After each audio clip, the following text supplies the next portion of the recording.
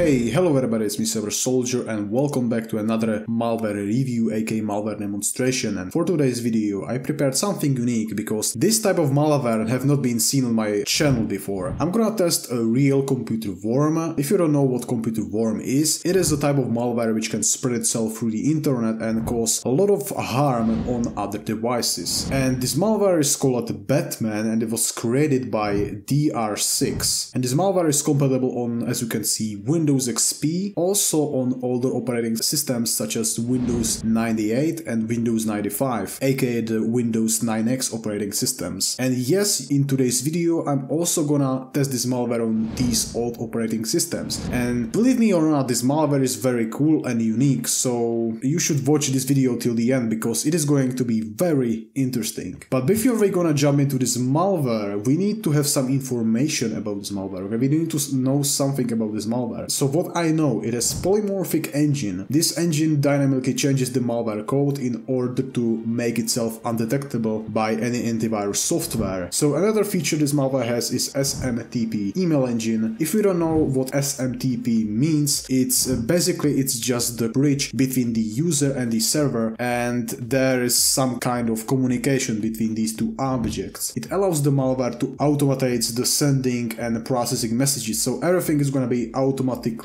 processed and sent via this engine. It has also a backdoor capabilities, which will get some unauthorized access to applications, network and computers. Also it has some destructive payloads which can be executed on some dates. The size of this worm is only around 100 kilobytes, but it can change due to the polymorphic engine, and payloads can look different on each operating system. I think I said everything important about this malware. I'm actually thinking, what else should I say? It actually injects the Explorer.exe during the process. So that have been said about this malware, so without further ado, let's launch this malware and see what will happen on this operating system. Oh my god, somebody is texting me. Like, why would you are texting me? Oh my god, my dad interrupted me. So, after execution, as you can see, it affected the Explorer.exe. It actually injected this Explorer.exe. I'm gonna show you what we can actually do with this. But, as you can see, also it affected the Microsoft Outlook. This message appeared because this malware actually tried to spread itself through the Microsoft Outlook. Unfortunately for this malware, my Microsoft Outlook on the Windows XP doesn't work pretty well. As you can see, I got an error message, and that's because I don't know why, but for some unknown reasons I cannot run the Microsoft Outlook properly, even though I tried to fix it, but unfortunately nothing worked for me. So that's why. And now there is a Windows security alert. I also forgot to do one thing, which is disabling firewall. So I'm gonna do it, and oh my god, okay, so the program crashed. Let me disable this firewall protection.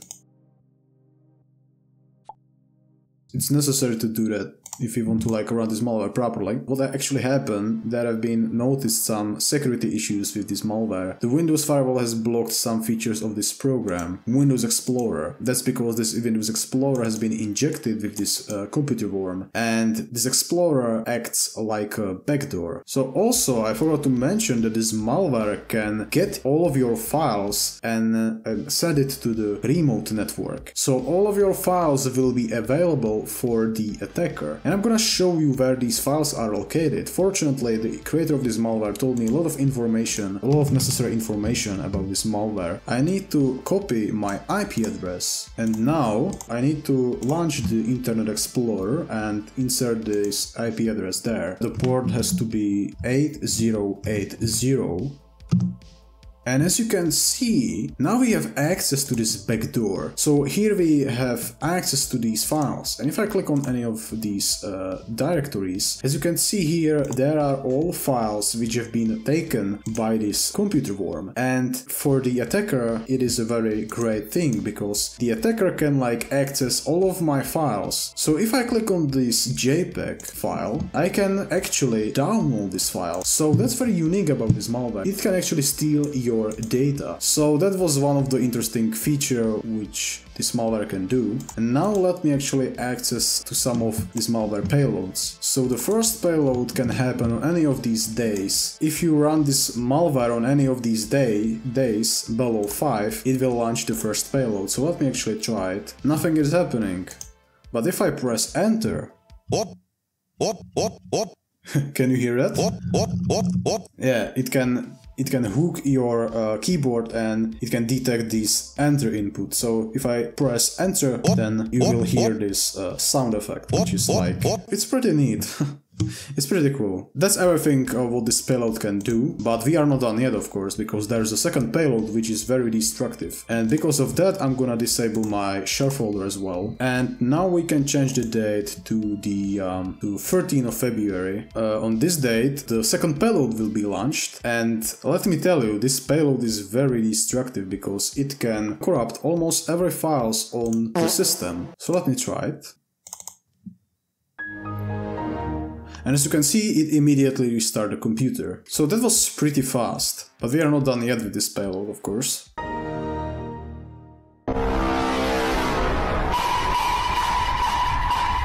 Oh my god, my background has been changed. By the way, this malware has been inspired by Trojan Win32 Gen T, which was demonstrated on Danok 1 series. Sorry if I mispronounce his name, I don't know how to pronounce it, so I'm so sorry guys. But as you can see, it changed my wallpaper and now the malware is actually trying to corrupt some of the data. And as you can see, my window has been changed to this light blue color. It actually injected memory. That's why we can see the different colors on every window.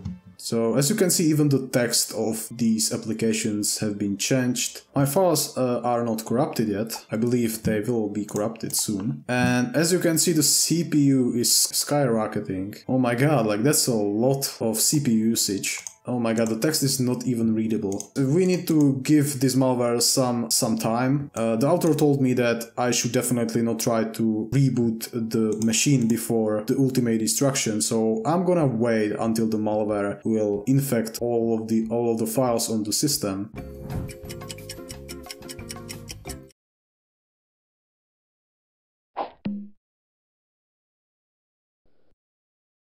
Well, nothing happened.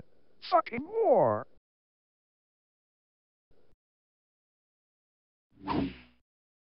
So if you wonder what this text means, it says something about that the computer cannot handle it anymore. Okay, it seems that the malware is not doing anything. The creator told me that the malware should like automatically reboot this system or crash this system, but apparently it doesn't work, so let me do it by myself. I wonder if I'm gonna be able to boot into the system again.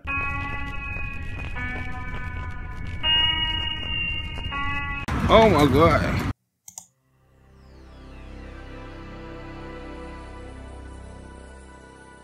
Did you hear that lovely sound? Oh my god. That was so beautiful, by the way. Okay, and on this operating system it should look very similar, but there are some changes. The payloads and the destruction will look a little bit different, and fortunately on this operating system my Microsoft Outlook works perfectly fine. As you can see, I have some inboxes, okay, and everything works as it should work. So this malware should affect this Microsoft Outlook and immediately after execution. Let's jump into my Microsoft Outlook and see if it did something. And as you can see, I have some outboxes. As you can see, it tried to like email to me, and here we have this attachment which is actually a worm. Also tried to email to some random people with the same attachment. Wait, I cannot even rename this file. What the fuck? I don't know what is happening with these files. These files are infected with the worm, but I can't launch them for some reasons. And what? I can't access any of these files, as you can see. Wait, so it actually did some kind of destruction. So the destruction is different. Oh, it is. It is actually different. So when I launch the first payload, it doesn't want to let me open any of these files. And as you can see here, all files have been corrupted on this operating system. Okay, I get it. So the first payload on this operating system will corrupt some of these files. As you can see, I can't open any of these applications. I cannot even open my computer, or at least I can like access to its properties. Something has been corrupted. I don't know what exactly, but the files are behaving very strangely. Well, I think I'm cooked right now. Okay, so let me restart the computer and jump onto second payload. I hope the second payload will work perfectly fine.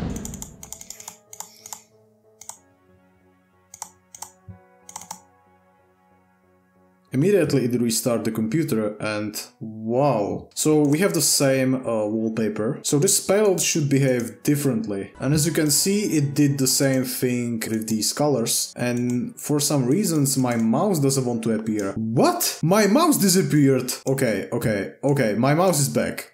I don't know why they hide my mouse for a while, but that doesn't matter. And the colors looks a bit different than on Windows XP. It's more bluish. At this point the malware is trying to infect, as on the Windows XP, all the files. And I forgot to mention that fortunately I don't have access to the internet on this operating system, so this Microsoft Outlook will not spread this malware to other people. As you can see, it tried to send even more emails, and oh my god, look at these messages. So yeah, that'll be it for the Microsoft Outlook. And now we can like try to use this computer normally, but oh my god, it freezed. So as you can see, it doesn't work pretty well, so I need to restart this computer. I'm wondering if we can boot into the system.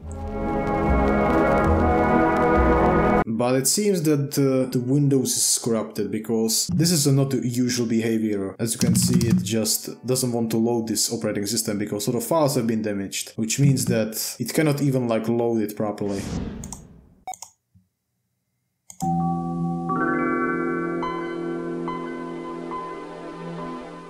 Here we are on the Windows 95, and again, amazing startup sound, oh my god. I should say something about this operating system. I didn't even know that there is only one system sound, which is the system startup. If I run into some problems, then there is no sound for the error message boxes, which is very strange. Okay, whatever. Let me check my Microsoft Outlook if everything has been changed here. And what? It seems that it didn't affect this Microsoft Outlook. And hey, hello Clippy. What's up, man? What? Hey man, you forgot your light bulb. Like, this operating system is fucking cursed. Like, look at this. What the fuck is happening? Clippy, hello. What the fuck is wrong with you, man? Oh my god. Okay, never mind. Okay, let me try to open the Microsoft Outlook again. Maybe it will work right now. Because it should affect the Microsoft Outlook on this operating system as well. But for some strange reasons, I cannot open the Microsoft Outlook. I don't know. I think the Windows has a stroke again. Like fucking Windows 8. What are you thinking about, man? What are you doing? It seems that on this operating system the Microsoft Outlook doesn't work as it should work. I don't know why. You know what? At least it worked on Windows 98. Okay, I'm actually like tired of this nonsense. Hey, can you please like cooperate with me? Hello, Microsoft Outlook. Oh my god. The fuck are you doing, man? Shut the fuck up, man. Like, stop doing these movements, man. I'm not impressed by it. You know what? Go fuck yourself. Thank you. Okay, so we are ready for the second payload, aka the last payload. And immediately it just restarted the computer, oh my god. That was very fast. So I wonder which type of destruction we gonna experience. Oh, and the same image, creepy image with Bill Gates. I assume this is the Bill Gates, like it has to be Bill Gates, man. Wait, what? Microsoft Office 2000 file optimizer. Man, the Microsoft Outlook is cursed on this operating system. I have no fucking idea. Why is that? And again, the colors has been changed. The mouse on this operating system is like very weird. Like, what? I think the malware is doing something to this mouse. Wait, what? The fuck is happening to my mouse? Bro, what are these fucking... Look at these fucking buttons, how small they are. Like, I barely can see them. I've never seen buttons like this. I think this is not a normal behavior. These buttons should appear normally, but it seems that they were corrupted or something. Oh, and my computer is freezed. And yeah, I think we are dead. I cannot click on anything, so that would be it for the last payload. Let's see what will happen after restart. As you can see, the master boot record has been cooked, aka overwritten. So yeah, this computer worm is definitely destructive, and it's even way more dangerous because it can spread itself through the internet. That would be it for this video, guys. If you like this video, please subscribe to my channel, like this video and write a comment. Thank you and goodbye.